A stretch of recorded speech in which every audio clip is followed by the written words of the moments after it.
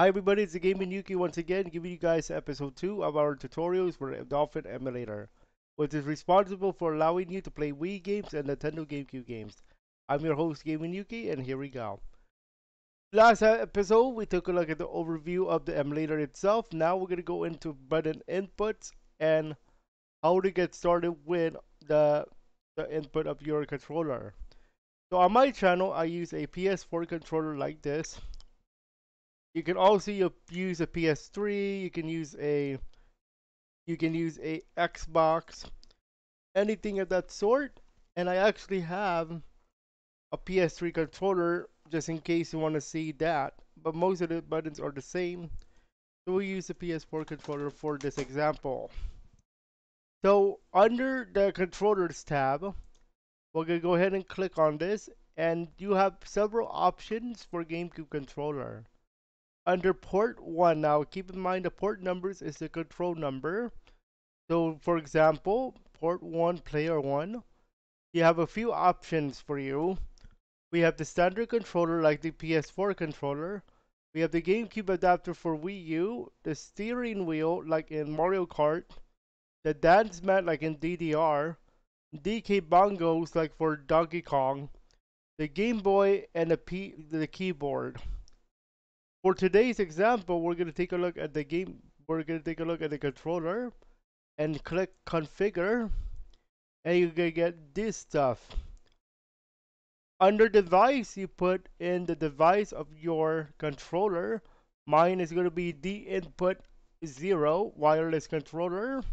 Now keep in mind that your computer will recognize your controller a little bit differently, but mine is the input 0.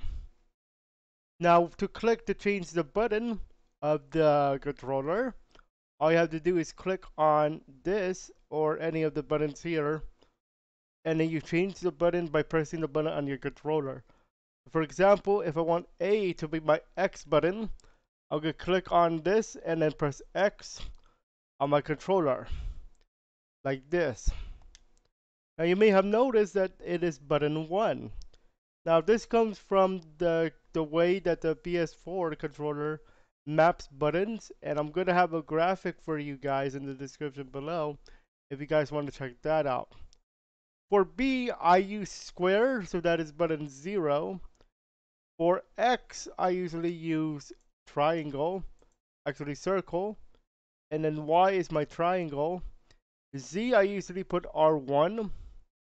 And star, I use options, at least on a PS4 controller. If you're on a PS3 controller, that's the start button. Okay. Usually for the control stick, when it says hat, it actually means the directional buttons like this. Like you see here, this is the hat buttons according to PS4 controller.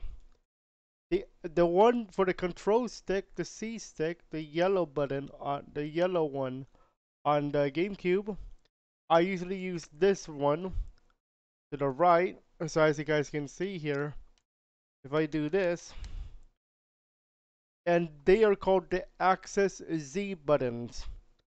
Then now when it says modifier, I click it like the clicky. Now most games don't do that. They used to be okay without it. Now when you're talking about Nintendo Wii games though, we may have a little bit of an issue. Now I'll talk about that when we get to the Nintendo Wii section. For the triggers L and R, I decided to go with R1 and R2, as you guys can see here. Now I believe this controller doesn't like me, so sometimes it doesn't want to go. But if I use my other one, I actually have two PS4 controllers to showcase this just in case. That is why I have a backup.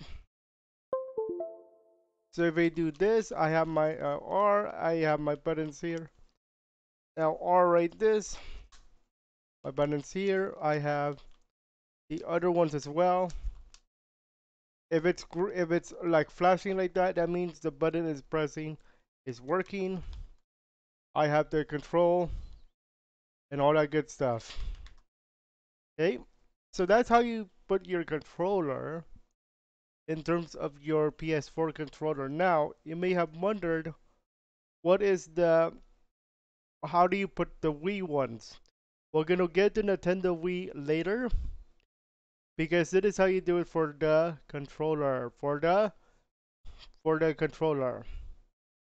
Okay, controller input. Now, if you want to do keyboard, before we do keyboard though, I would like you for the save a profile. Just type in the name, just press save. What we're gonna do now is we're gonna go to the keyboard. If you want to use a keyboard, now most of you want to use a controller so that it's more for controller. And press close, and you'll be okay to go. Once you select a game that you would like to play, then we're gonna go ahead and play a game like that. Okay. Now you may have wondered a few other things. The nunchuck of the Nintendo Wii, and we're gonna get that later. But for now, that is it for how to input controller like a PS4 controller into your Dolphin emulator. If you have any questions, let me know and I'll be happy to answer them.